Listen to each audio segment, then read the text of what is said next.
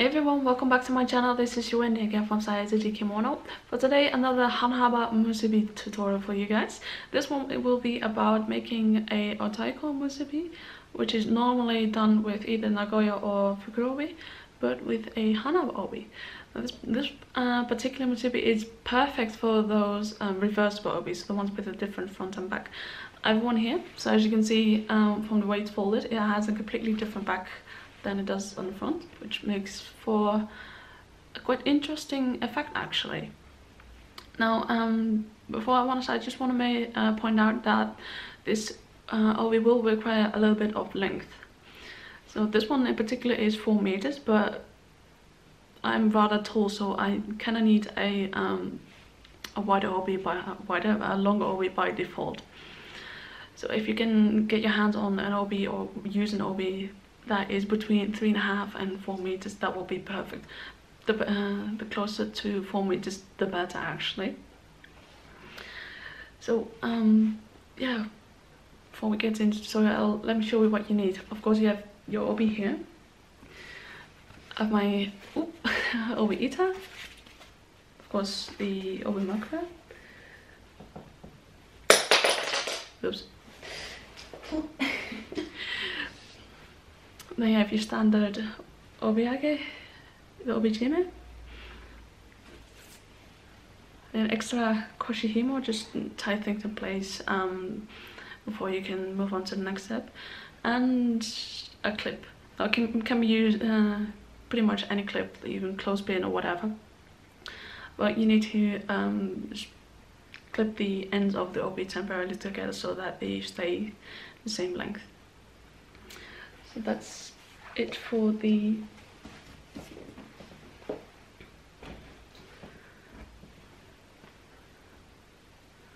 that's it actually for all the supplies that you'll be needing today. This we can be worn like pretty much any casual occasion or whatever. It's, yeah, like I said, just great for those reversible obi. So yeah, without further ado, let's get into the tutorial. Okay, so I got my obi here. First off, you want to make sure that both of the ends are on the same length. Now this one is folded somewhat like that, so it doesn't have a clear middle as some of my other obi do. So I'm having both ends at the same length, and then I simply find the very middle of my obi.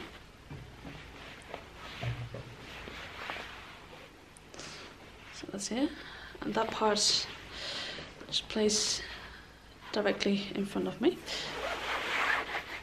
There we go. Then I want to wrap the part that goes under first, so for me that's the left. It could be either way, so just wrap one side, just open it, because you want both tails to be the exact same length, and then you simply wrap the other side. So at the end, the tail should be around the same length. Then, as always, just simply a knot, like you would with any obi, basically.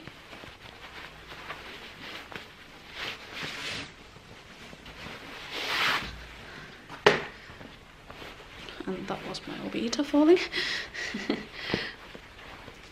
So what I do now is just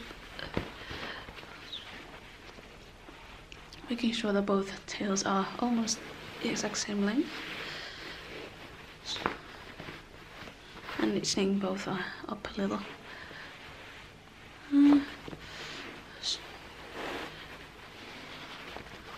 It's not entirely.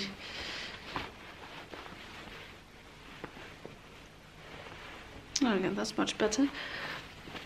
It takes a few tries for you to get both at somewhat the same length. Now, I have like a reversible obi.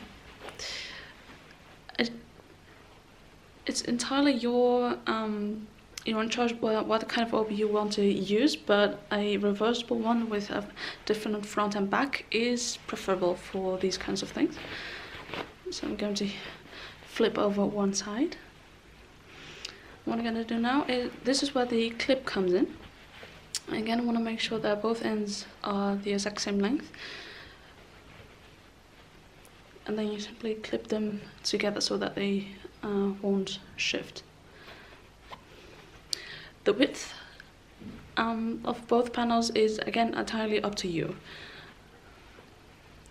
And then what you want to know is find a point where the same length, so that you can pull them up like you would with any Otaiko, but that both ends are still the same length, because that's probably the most important thing with the entire musubi.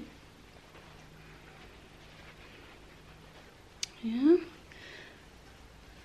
Then we're simply going to put on the obi makura. Now, as you see, I'm not using a obi clip today. I'm not sure if you are actually able to do that with this musubi, because the height is shorter, and it may end up that the end of the obi clip is sticking underneath the actual obi. So I'm doing it without it, but for once. So I'm just gonna temporarily tie the obi makura tie in place. Ooh. Just making sure that's all tight.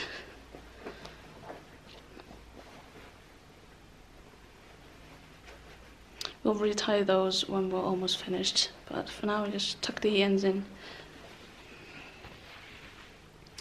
That's one part. As always, this is how I make my Otaiko, just making that movement.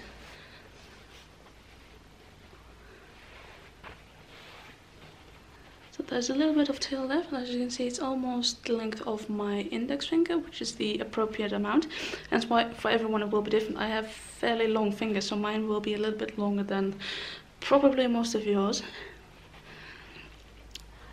You want to make sure that they both align, like the tail part and the actual Otaiko part.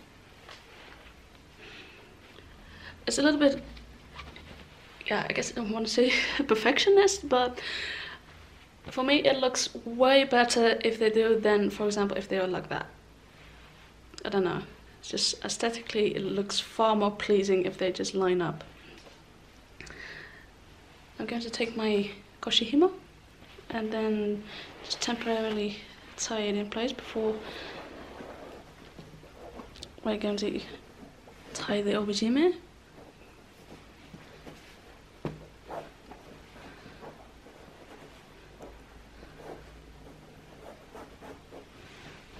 Okay, so that's that part done. We're going to move the nuts to the back.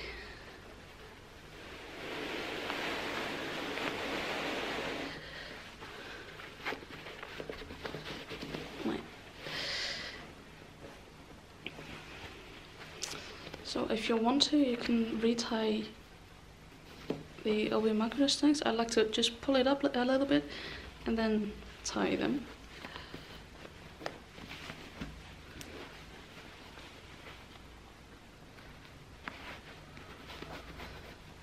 Just tuck them in.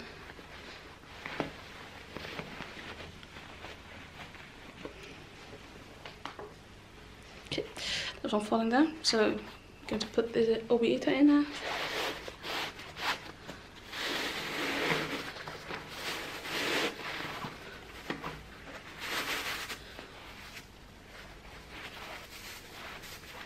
So, as you see, I have like two obis, one underneath the obi and then one in between. Just that's my preferred choice. If you want to do both, that's fine. If you just want to do one, that's why you put it in.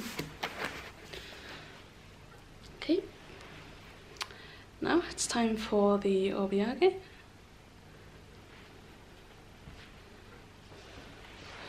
Hope you can kind of see. Just put it over. And then we'll tie it. If I'm going too fast for you, don't worry, just pause the video and then you can catch up whenever when you're finished. I realize that my speed sometimes is a little bit faster for you guys, but It's okay, don't worry, just pause the video and continue when you're ready. Okay, it's one side done, just temporarily tucking it in.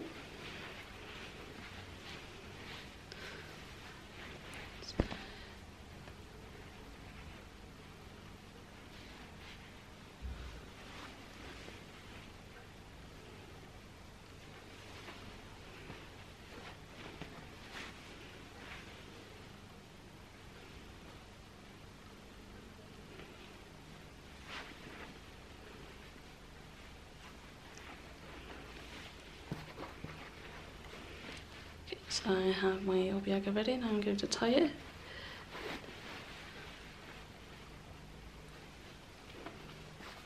And then tucking it in.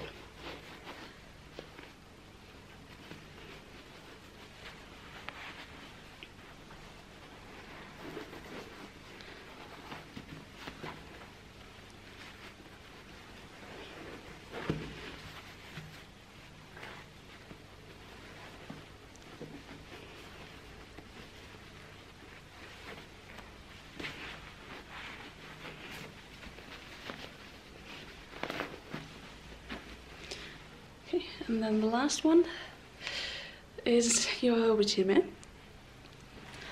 Again, just threading through. Make sure that you get both layers of the obi. When I was taking pictures, I didn't, and I ended up having to retie the whole musubi because it just wasn't the way it was supposed to look. Okay. Just tie your obijime the way you would normally. If you want just a single knot like this one or a double knot, that's entirely up to you. You remove the extra himo. I always like to just wiggle a little bit, see if anything comes loose, but in this case it doesn't.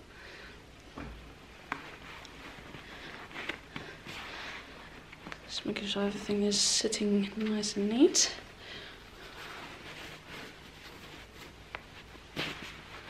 Yeah. Before you forget, just take off the extra clip on the bottom. I'm usually the one that will forget these kinds of things. And then you're done. That's pretty much how you tie a Otaiko Musubi using a Hanhaba obi.